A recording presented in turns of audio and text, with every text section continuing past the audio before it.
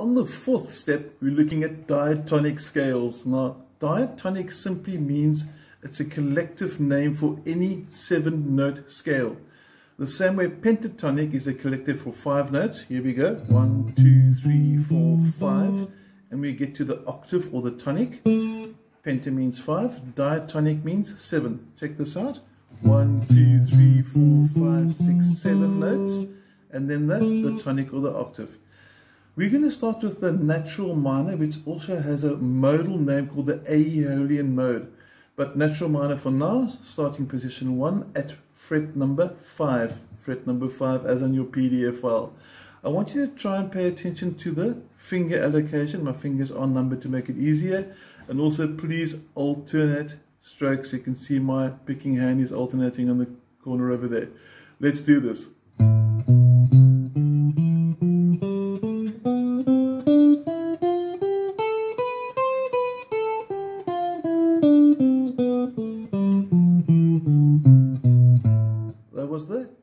Aeolian, also known as the A natural minor.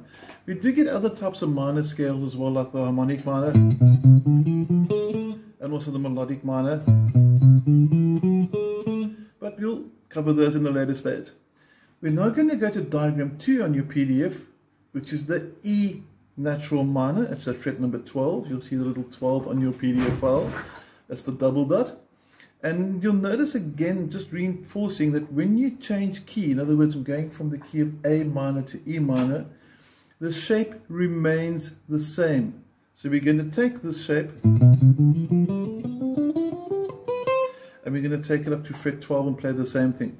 You'll see it now, and let's go and pay attention to the alternating strokes. Very important there. Let's go.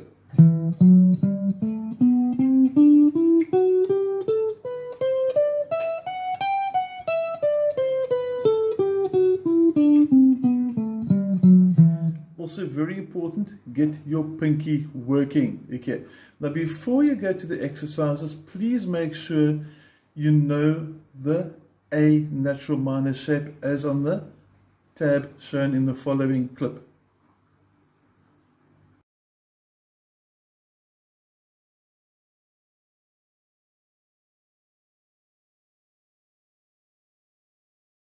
Also please note as well that I'm not playing from octave to octave to octave.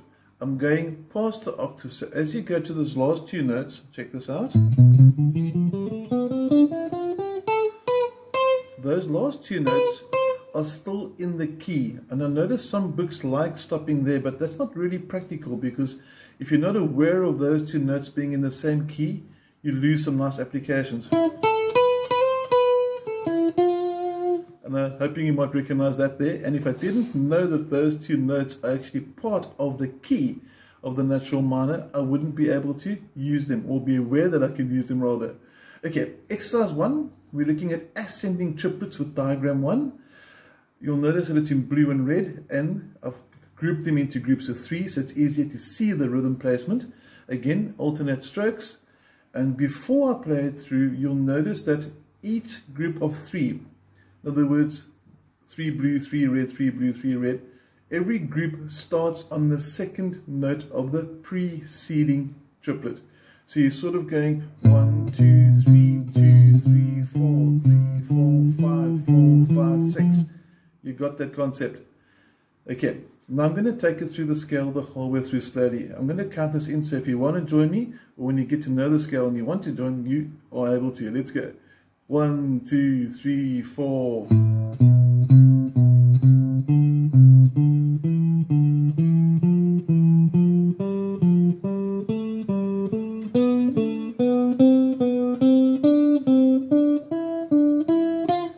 And we're stopping there because you'll notice it says complete yourself. So I'm hoping by now you're understanding from the previous steps 1 through to 3 that from here on you should be able to work out the concepts that I'm trying to lay down. These are all aimed at actually useful exercises that will help you improvise. For example, it could be quite a nice phrase if you wanted to expand it or include it in your improv. Now, exercise 1 double I, we're looking at groups of 4 now. And again, the color coding hopefully makes it nice and easy for you. We're looking at 4 notes, and then again going to the second note of the preceding 4 notes. So it's now going to go 1, 2, 3, 4, 2, 3, 4, 5, 3, 4, 5, 6. We got that bit of a different rhythm. And let me count to you so you can join me. I'm going to go a little bit further in there so you can see the fingers a bit better. 1, 2, 3, 4.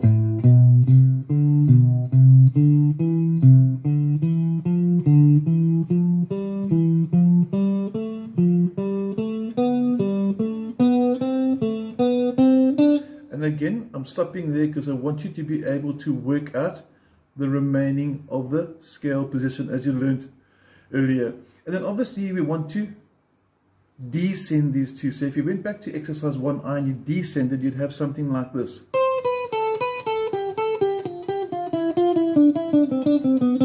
Etc, etc. And descending 1 point double I. And again, I want you to work out the remaining of those by yourself. Now, hammer-ons and pull-offs are quite a cool way to get some really fast phrases and licks working for you as well. So exercise 2.1, which is hammer-ons and pull-offs, they're actually in groups of 6. So you're going to go, check this out, 1, 2, 3, 4, 5, 6, 1, 2, 3, 4, 5, 6. But if you watch my picking hand, I'm only picking one note. I'm going to pick it and then take it away. Watch this. And then I bring it in again for the next. Now, I don't suggest you'd really do that. This is just to demonstrate that only one note for every 6 is being picked.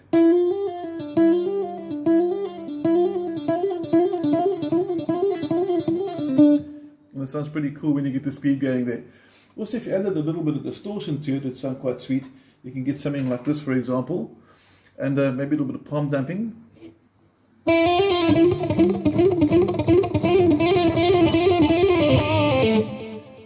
More of an aggressive tone to it, but it also sounds really, really cool. Now, onto the last one on this page, exercise 2II. We're starting the same concept, but the same way that we went from the first 2 exercises from triplets to groups of 4, we're now going to go from 6, which is double triplet, to 8 notes, 1, 2, 3, 4, 5, 6, 7, 8, which is double groups of 4.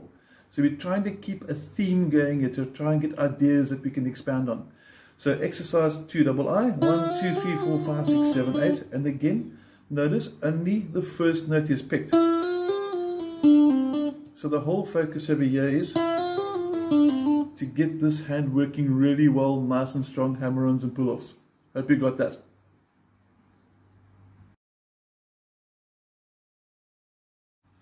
Before we get to the backtracks, I'd like to just share 2 of my favorite riffs that I've learned over the years.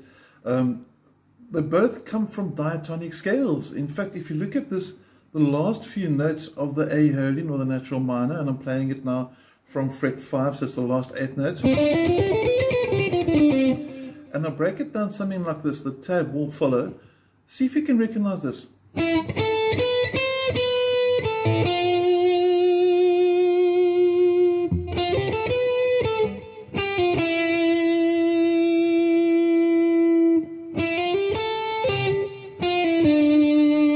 And I'm hoping you recognize that. I've done it in a different key to adapt to the key of A minor.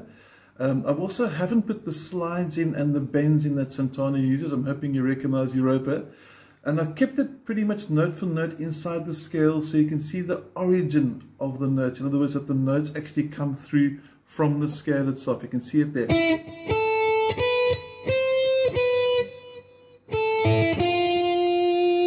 And obviously you can do bends and slides and things like that as well if you wanted to. But this is just to show you that the origin of the notes came from the scale. Another favorite one as well that I really like is Parisian Walkways, which is going to be something like this. Obviously a different key and an octave lower, but once more directly from your scale.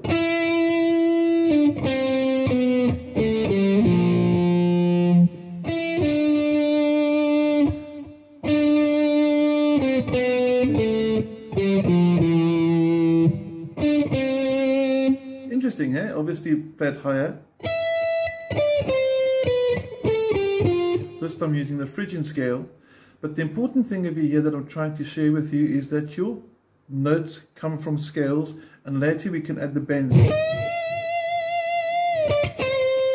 and the slides, pull-offs, just strike the note, pre-bends. So you can obviously make it better yourself later. The trick is to realize that all your tunes come from scales. So if I can associate a scale to the tune or melody I'm learning, I automatically know what key I'm in. And it means if I want to add a bit extra in,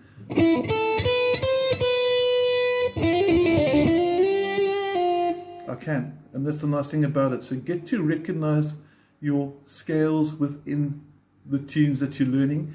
In other words, learn your scales. Okay, we're going to go across to the backtrack now, and we're going to see what we can have some fun, some time for you to improvise a bit.